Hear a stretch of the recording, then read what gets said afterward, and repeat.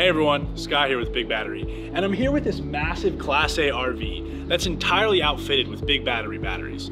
With a 48-volt system up front, a 12-volt system in the back, and a killer solar array on top, this thing can go boondocking for days. This RV comes equipped with a ton of amenities, from heated floors to multiple TVs to even a washer and dryer, all of which can be powered by big battery batteries, and a little bit of help from the sun. Let's check out how we made this happen. First, I want to show you one of the most crucial parts of the system, and that's this awesome solar array that sits up top. Let's check it out. So there's a total of 12 panels here. 6 larger ones, each rated at 300 watts, and 6 smaller ones, each rated at 100 watts. Now these panels are wired together in series, so altogether, they reach 72 volts. Now, this is a pretty big array that we have up here, so naturally, it's going to require a pretty powerful battery bank to go along with it. Let's check out what we've installed down below. Alright, so what we have here is the 48-volt portion of our system. And as you can see, we have 3 of our 48-volt A123 performance batteries here, connected in series.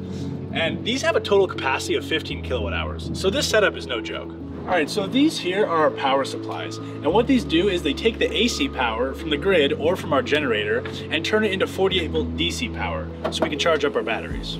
Alright, so what we have here is our inverter, and we use that so we can take what's in our batteries and power our 110 volt AC appliances, such as our lights for example. Lastly, we have our combiner box, which essentially acts as a bus bar for the entire system.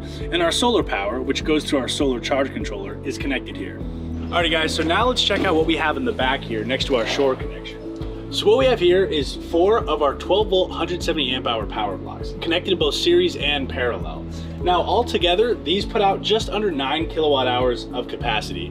So another big system for a big RV. So this 12 volt bank can be charged using the grid or the generator, and it supplies power to all 12 volt DC outlets and applications inside the RV. And right next to this battery bank here is our grid connection and our primary switch between the grid and our battery system. So what I want to show you next is a fun little addition to the system here.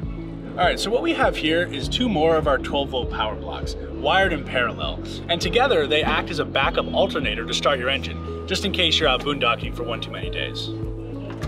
Now, this charge controller here is normally used to prevent flooding your batteries with too much current, but when wired in parallel, our power blocks don't actually have any need for this charge controller since they can handle a very high amperage. So this is here mostly as a precaution.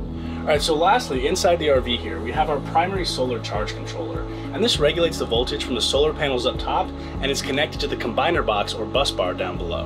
Alright, so now what I want to show you is the whole system at work. With the engine off and the grid power disconnected, you can see all your appliances functioning exactly as they should inside the RV.